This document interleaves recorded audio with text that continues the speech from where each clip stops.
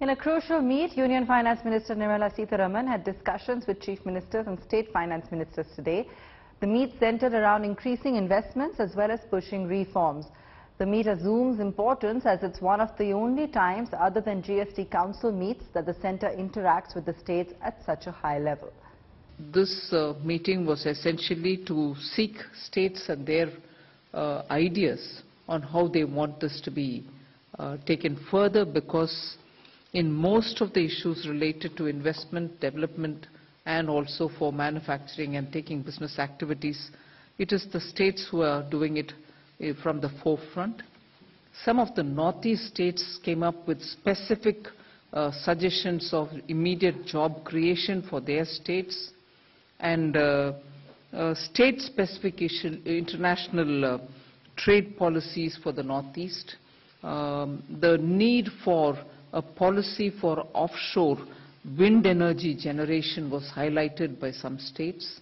At least a few of them kept saying that the capital expenditure money that was given to them, almost like a grant, but for the 50 years which they can use interest-free and for them to return 50 years later, has been well received. Many of the states very openly said that they would want the scheme to be continued. I've asked Finance Secretary to release another 47,541 crore.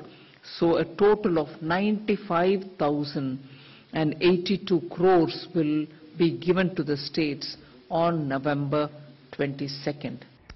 There are growing concerns that interest rates could start rising soon. RBI rates are at their lowest since the liquidity adjustment facility was introduced in June 2000. However, the double-barrel hit of high prices and low factory output is causing concern. The wholesale price index has shot up to a 5-month high of 12.54% in October. The figure was 10.66% in September and a benign 1.31% last October. The spike is due to substantial increases in prices of mineral oils, basic metals, food products, crude and natural gas and chemicals. The consumer price index announced Friday was up marginally to 4.48%, lower than the RBI's target of 5.3%. However, factory output growth reflected in IIP figures fell to a 7-month low in September at 3.1%. The Modi government has pressed the pedal to the metal on crypto mania 2 days after the Prime Minister chaired a high-level meeting on how to tackle the digital revolution. A parliamentary panel met this evening to gather views from stakeholders and crypto exchanges. There is talk that a bill to regulate cryptos may be tabled in Parliament as early as the winter session. 3 days, 2 high-powered meetings. The first chaired by the Prime Minister himself. The second comprising MPs from across the political spectrum, stakeholders and experts. For the Modi government, cryptocurrencies are suddenly a top priority, given the exponential growth the investments have seen in this unregulated asset, with some estimates claiming 10 crore Indian investors with a whopping 8,000 crore rupees invested in the volatile cryptocurrencies. With no law currently governing the sector, calls for a legal framework are getting louder.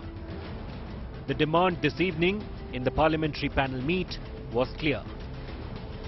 Ensure the security of investors' money.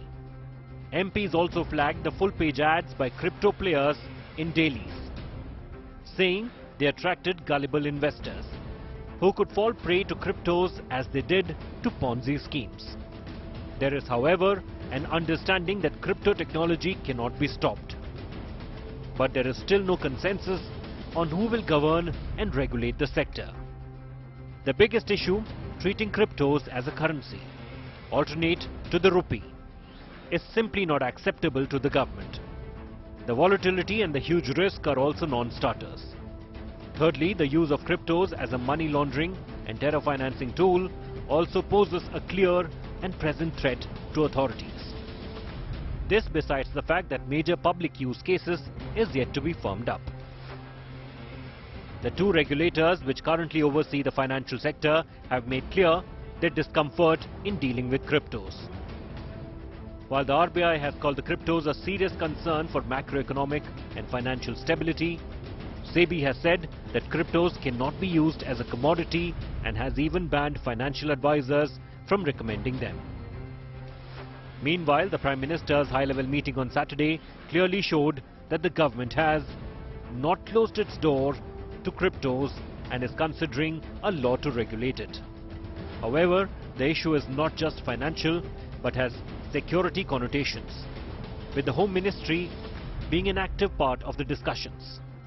The panel also looked at the need to ensure investor protection laws, for which the government is already in talks with market players and domain experts.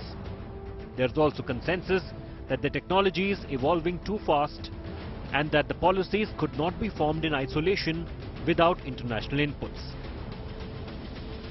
There is also expectations that a bill governing cryptos may be tabled in Parliament during the winter session with a proposal to treat them as an asset class. However, the situation remains challenging for the government as well as the market players. Bureau Report, Business Today Television.